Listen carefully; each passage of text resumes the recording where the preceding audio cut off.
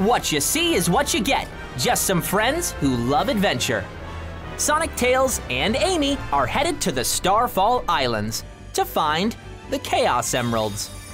Wait, all the Chaos Emeralds in one spot? Doesn't that sound kinda dangerous?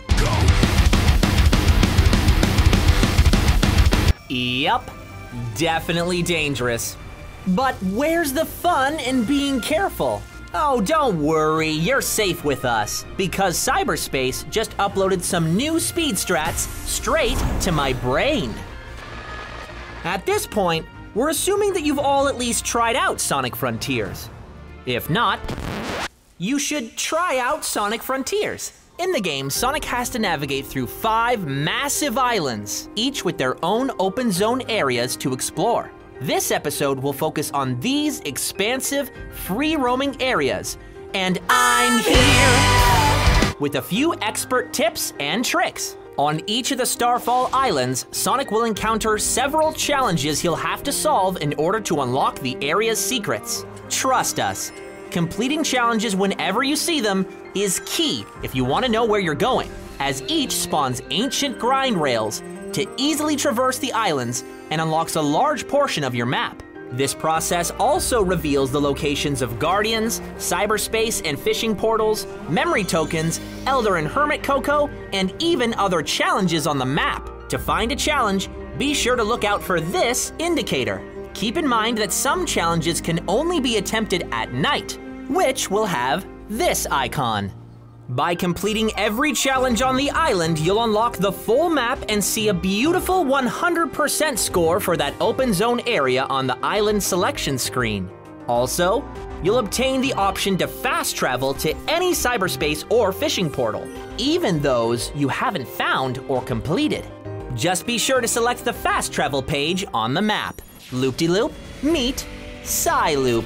You might already know that the Psy-loop can be used to solve puzzles and defeat enemies.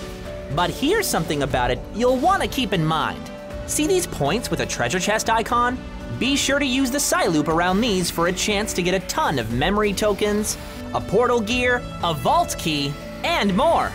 Speaking of the Psy-loop's hidden abilities, here's another trick that might come in handy. By drawing an infinity symbol with the light trail, Sonic will earn an unlimited boost gauge for a short period of time. This pairs perfectly with the lightning fast speed from Sonic's power boost, which is earned by collecting the maximum amount of rings that you can hold.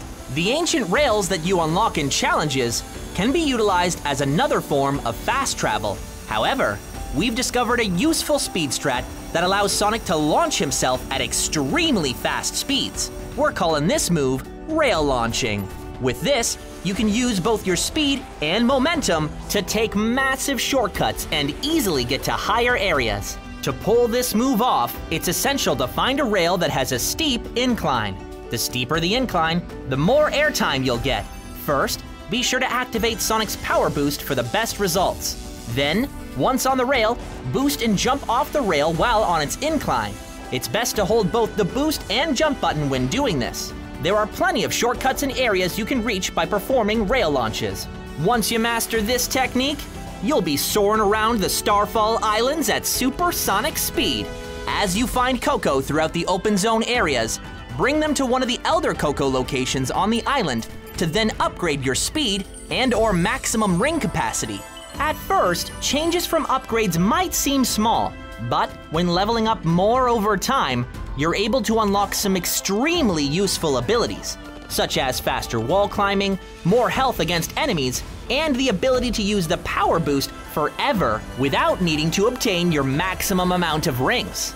Upgrades from the Hermit Cocoa are very helpful in terms of combat. Providing him with red seeds of attack and blue seeds of defense will upgrade these respective traits. Hit enemies for more damage and lose less rings when you're hit. For the first time ever, the drop dash from Sonic Mania makes its way into 3D. Pretty cool, right? The drop dash is particularly useful when trying to climb up cliffs and mountains, as the sudden burst of speed will launch you upward.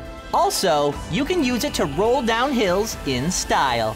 After a few nights on the islands, a special event called Starfall will occur that respawns all the enemies and items in an open zone area.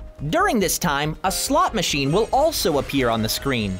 By collecting the fallen star pieces on the ground, Sonic will be able to use this slot machine as a chance to get a ton of purple coins for fishing. Speaking of fishing, there's a small chance that you'll find a scroll for the Elder Coco or Hermit Coco respectively, which allows you to instantly teleport to them from the map's fast travel page. Man, we've covered a lot already. But now it's time to enter cyberspace again. Wait, Big? What are you doing here? That's right. Next Speed Strats, we're going fishing.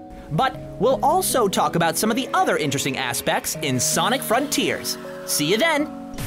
Speed Strats.